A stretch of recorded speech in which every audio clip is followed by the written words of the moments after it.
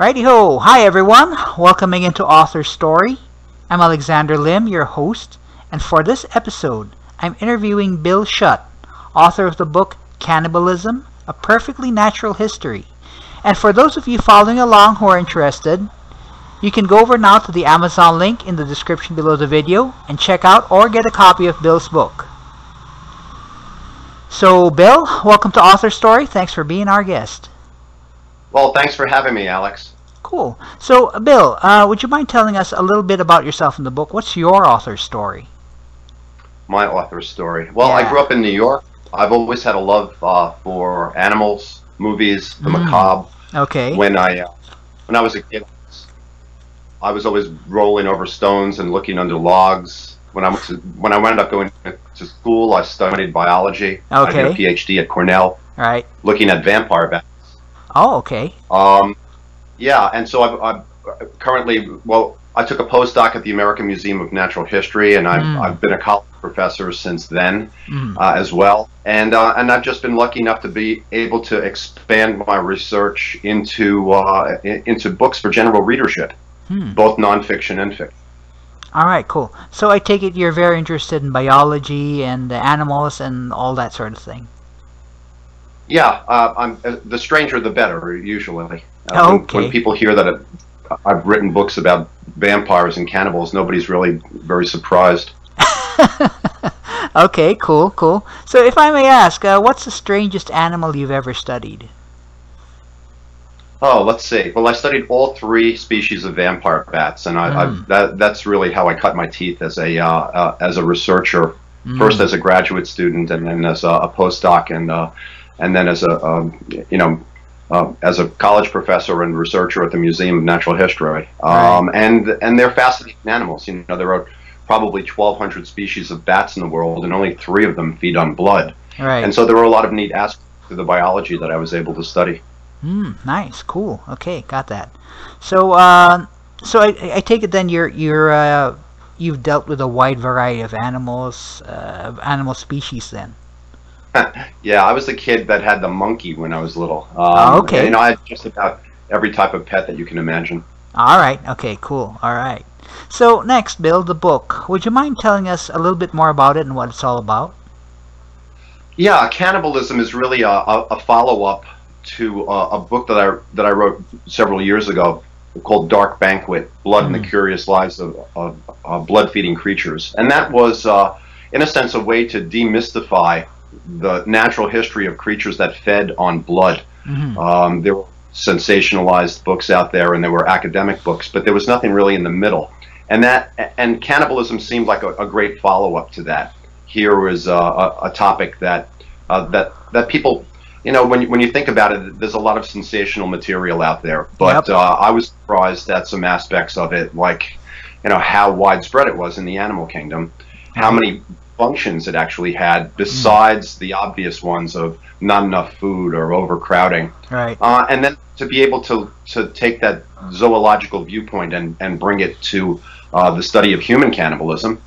And there were some surprises there as well. I mean, when you think of human cannibalism, you think of the Donner Party or the strandings of the rugby team in the Andes. Right. But there's ritual cannibalism and medicinal cannibalism, and there's learned cannibalism in many different types of it in cultures that weren't necessarily brought up thinking that it was this horror or the worst taboo that you could that you could undertake. Right. Okay. Cool. So, if I may ask, what inspired you to write this book? Was there any you did mention that it's like a follow-on to another previous book, but was there like an aha moment that made you realize, this thing should be out in the world out there?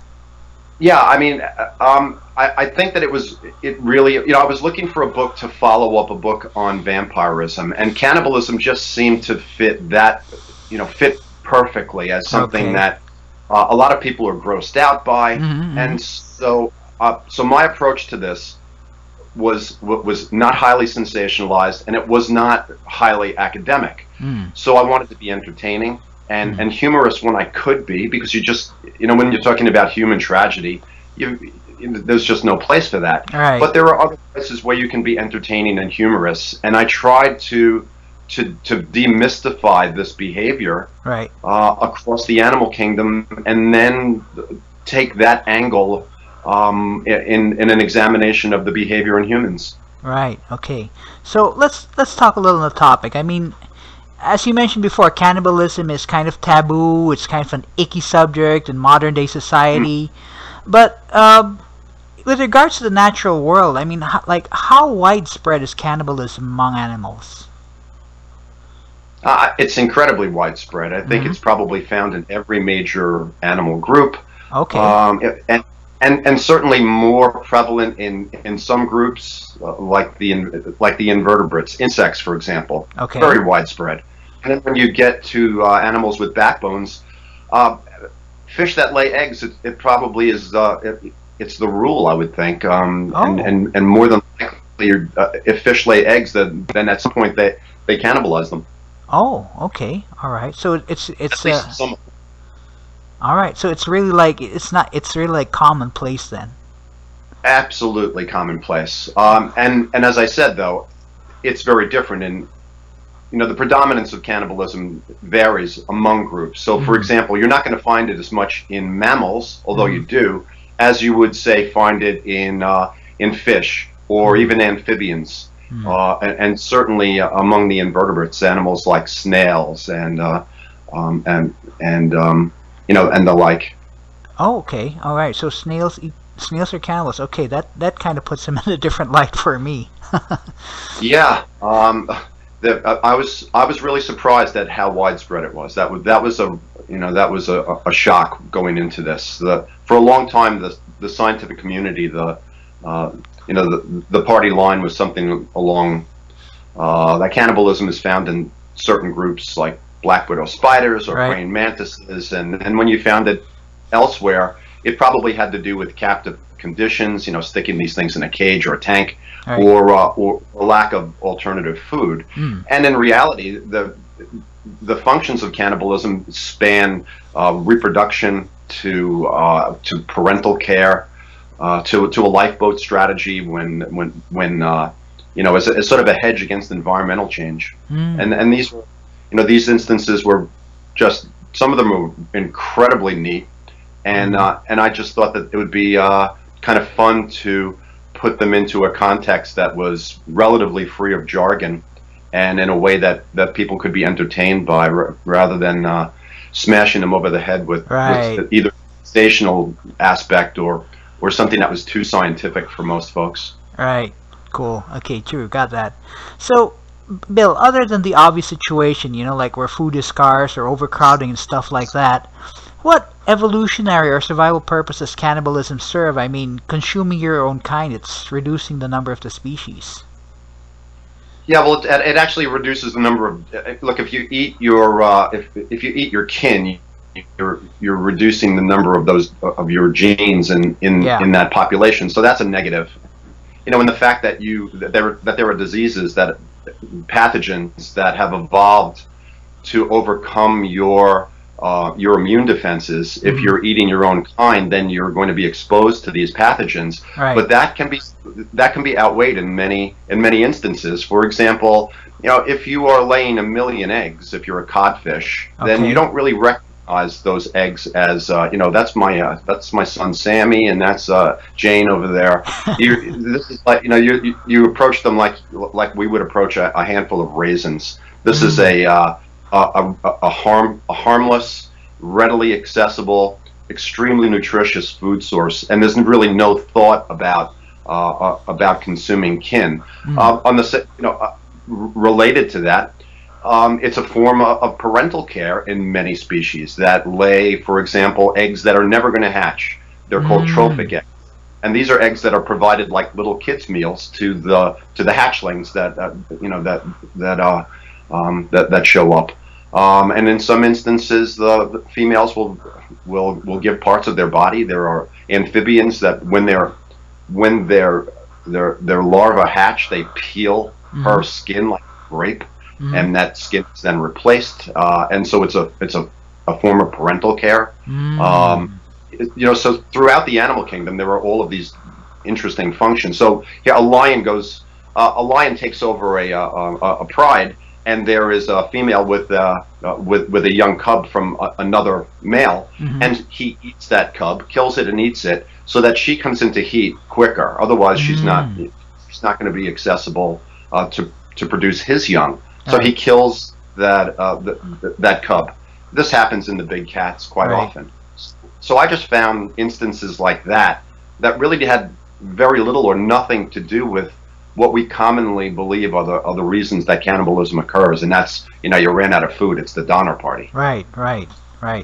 Okay, so this covers then more like reproduction and, in the long run, the carrying on of the species, because like there's already available food. The offspring that survive will have a better chance reaching adulthood, and passing on genes, like in the case of lions, that sort of thing. Then. Yeah, I mean, passing on your genes, and there are other reasons as well. So and this was just, there were researchers who were doing this work, but nobody really pulled it together until the 1980s, and then the works that came out were really academic. So that the people who were reading these were specialists, reading material. So it wasn't until I sort of fell on this topic that I came across it and it looked out there, and I said, well, there's really nothing that covers the entire expanse of the totality of the animal kingdom, plus to take the zoologist's view of human cannibalism. And so I got really lucky and just jumped in. All right, cool. So if I may ask, Bill, what was but cannibalism is a little strange to us humans, but what is the weirdest thing or animal that does cannibalism that you came across? Oh, well, I already mentioned the Sicilians, and that's I've always got to tell people that name starts with a C because of my Italian relatives would get upset. Right. The little legless amphibians that, some of them hatch from eggs and others are born live, and both of them exhibit this kind of neat parental care cannibalism. The ones that hatch from eggs peel their mother's skin. The ones that are born live will actually consume the lining of their mother's oviduct while they're still in their mothers. I thought that was incredibly neat. Plus, the sand tiger shark, that is a fascinating creature as well, where you have eggs that this is an animal that does not lay eggs. The eggs develop inside the female. So, in a shark? And the eggs are produced at different stages. So they're laid at different times. And the two that hatch first, and there's one on the right oviduct and one on the left side. The two that hatch first wind up eating all of the eggs that are in there that aren't well developed yet, and then the ones that wind up hatching, they'll eat their siblings, so that only two of them hatch. Only two of them are born. Finally, well, they actually do hatch, but they're inside their mothers. It's not, they are eggs. It's not like you've got a uterus or anything in there. So now you've got these two individuals that are finally born, and they're already trained hunters because they've been hunting in the womb, or the shark equivalent to the womb. Okay, and do these guys, are the two of them born, or do they go up against each other while they're still inside their mom? No, they're separated. There's a left oviduct and a right oviduct. So the two of them are born, and then they go their separate ways. But people have hypothesized that they've now got an edge because they have they've literally been predators before they were born. Yeah, I mean that would make sense from a logical evolutionary standpoint. I mean, these guys, they come out, they're ready to kill, they're ready to grow, they've got an advantage. Yeah, absolutely. And this is a local shark, and we've got them in Great South Bay here in New York. So Bill, let's talk about the human factor now. Thanks to the media and sensationalism and stuff like that, cannibalism is thought to just exist in primitive societies. But how extensive was cannibalism throughout the human world in civilized societies? That was the other real surprise that I had. I mentioned the fact that it blew me away that cannibalism was so widespread in the animal kingdom. It also blew me away how extensive cannibalism was in Europe for hundreds of years through the Renaissance, right up until the beginning of the 20th century. There were instances. And this was really surprising that so many body parts were consumed for so many medicinal reasons, especially when you look at the fact that cannibalism at the same time was the ultimate Western taboo. Yeah. And so that was something that was really shocking. And royalty and scientists and doctors and peasants and they all consumed human flesh for various reasons. Oh, okay. So other than medicinal and of course survival, what other reasons did people consume human body parts for? Well, ritual cannibalism is a broad heading, and that encompasses things like burial or funerary practices. So instead of burying your dead, if you weren't taught since the time of the Greeks that cannibalism was the worst thing that you could do to somebody, if you didn't get that, in a sense, culture is king. So it's what your culture dictates, and in many of these cultures. These people learned from their elders and through tradition that consuming your was what you did with your loved ones or with someone that was slain in a battle. And so when Western anthropologists and missionaries met these people, these indigenous folks were just as mortified at the idea that the Westerners were burying their dead as the Western or that these people were consuming their dead. So once again, I wish I came up with the term, but culture is king. It's what you're taught. It's what, we're taught because of a long history that dates back to the Greeks, goes through the Romans, goes through Shakespeare, the Brothers Grimm, on and on, this snowball effect of how cannibalism is the worst thing that you can do. So we have this knee-jerk reaction to it, where other cultures just didn't have that exposure. And so it was perfectly normal for them. Okay. So so it's sort of like a cultural and, I don't know, probably religious or spiritual aspect to it then? Absolutely. So in and if you look at Christianity, we've got consuming the host and the wine is, back in the old days that there's sort of a nod wink wink approach to communion. Do most people really think that they're eating the flesh of Jesus Christ? I would rather not. Yeah.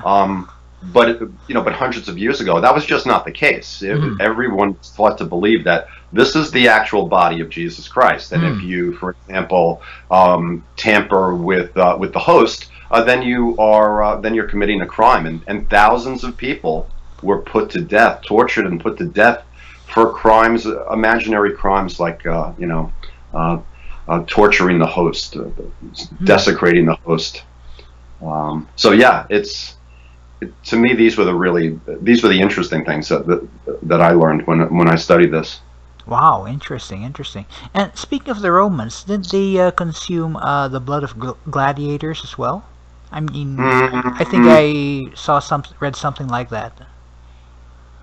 I'm trying to remember now. I know that it was more widespread in the Middle Ages and the Renaissance. I'm not sure if Galen and his pals were consuming gladiator blood, but I know that by the time you got to the Middle Ages, people were lining up at executions, for example, to gather blood from the newly executed or still alive and on the way to cure epilepsy and things like that. I'm not sure that the Romans were doing that. Okay, all right. Okay, cool. I got that. Okay, so you mentioned in your book that Neanderthals, they might have engaged in this, and this may be a reason why they went extinct. Why do you think this was so? Yeah, I don't really think that is the reason why the Neanderthals went extinct. There's a researcher out there, Simon Underdown, who believes that diseases, a kuru or a mad cow-like disease, which is, and these diseases have been shown to be related to cannibalism, that this might have added to the, to the how fast the Neanderthals went extinct, and that instead of it being the reason, it was sort of a drip process where this might have been a part of the tipping point that sent them over the edge, because it was clear that the Neanderthals and other ancient humans fed on the bodies of the dead. Yeah, I mean, like Kuru itself, it was discovered among cannibals in South Pacific, right? Yeah, in New Guinea. In New Guinea, Yeah, yes. yeah, researchers and government officials right after World War II discovered that the New Guinea Highlanders, the Foray, were consuming their dead as part of funerary rituals, like I Mm, described before. all right. Are there other adverse biological effects, pathological effects to engaging cannibalism other than CJD, Kuru? That's the big one. I mean, to me, that's the one that almost sent the foray into extinction, and it's really one of the problems that you'd have to consider if cannibalism became widespread for any reason in the future. Right. But as far as something that's another negative, there's an evolutionary metric called inclusive fitness, which is in a sense a measure of how many genes there are in your population. Mm-hmm. So if you are eating your kin, you are decreasing your inclusive fitness. Yes. So Yes. from an evolutionary biologist standpoint, it sort of doesn't make sense to eat organisms that are related to you. Now I don't know how that plays out with humans if you're eating your dead, but I think it's used primarily in the animal kingdom as sort of the big negative. Whereas in mammals, and especially in humans, Mm. it's spongiform encephalopathies, these diseases that have been clearly shown to be related to consuming your own kind, especially the nervous system. Yeah, yeah, right, got that. Okay, cool. So, Bill, let's say you met up with someone, someone's curious about cannibalism, has imbibed all the social taboos about it. Despite that, still interested in figuring out what it's all about, although not likely from a practical perspective, unless it's purely for survival, in the real world. What would be that one thing you'd tell that person about cannibalism, what it is, and what it's all about? Oh yes, well that's a question that I might want to think about for a minute. All right. To me, cannibalism is extremely widespread behavior, Mm. and it's also natural behavior, Mm. and that we need to get past our perception that cannibalism only occurs when there is a lack of food. Mm. Um, that would be a take-home message for me. Is Oh, just to you need to open up to the fact that this is a behavior that is quite natural mm. and occurs for a number of reasons that you might not suspect. Mm. All right. Okay, got that. So that's a big take home right there. Definitely it's different from all the sensational stuff that we're bound to hear from the media and all that stuff. Yeah, try to stay away from that. There's just such a pile of it, and even I've been interviewed about this book, and it's clear if you read the book that I tried.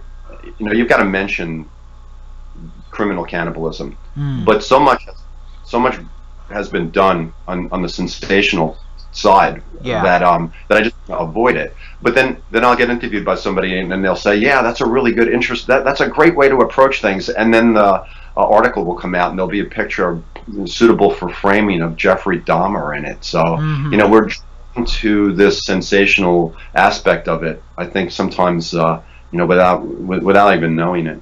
Right, and of course it doesn't help that there are guys like Dr. Hannibal Lecter out there, fictional characters that do engage in the sensational aspect of cannibalism. Absolutely. Right, cool. Okay, so Bill, we spoke a little bit about this earlier, but have you also written fiction in addition to your scholarly books? I mean, well, not really scholarly, but nonfiction books. Yeah, I've been really lucky in that regard. I just had my first novel came out in June of this year, Hmm. and excuse me, June of 2016, and it is a World War II thriller that takes Okay, place in the wilds of South America, right. and there's a lot of zoology in it, and there's a lot of my love of history in that book as well, and Nice. the sequel will be out. The sequel is called the Himalayan Codex. Hmm. That will be out in June of 2017. Oh, okay, so 1 year apart. Yeah, Hell's Gate last June, and the Himalayan Codex this coming June. All right, cool. So yeah, Those certainly sound interesting. Yeah, Okay. I had a lot of fun with it. I'm a history lover, so I was able to sort of bring in people from the 1940s that I loved and make them characters, like the artist Charles R. Knight at the Museum of Natural History, Right. and the latest one's got has Bernard Herrmann, the great composer, and Alfred Hitchcock, and a lot of neat folks that I've always admired, and now I'm able to, in a sense, bring them to life. All right. Great. Fantastic. So, multi-talented. You don't only write nonfiction; you also write fiction as well. Very lucky. I don't know how talented. Ah, okay. I got that. Okay.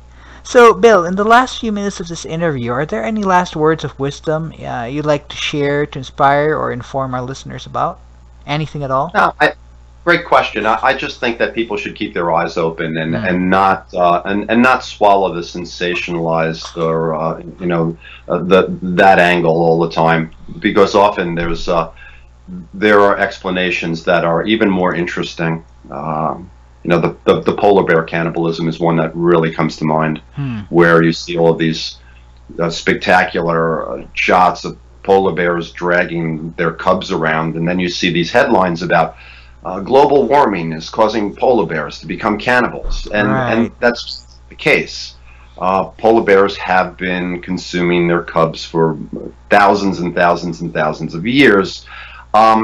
And so I'm not saying that there's not an effect of climate change, but that's really not the whole story here. Right. The story is more interesting than that.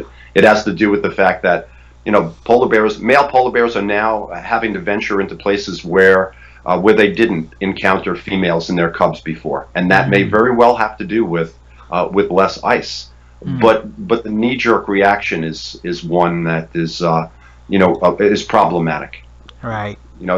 Especially when people point out the fact that, hey, guess what?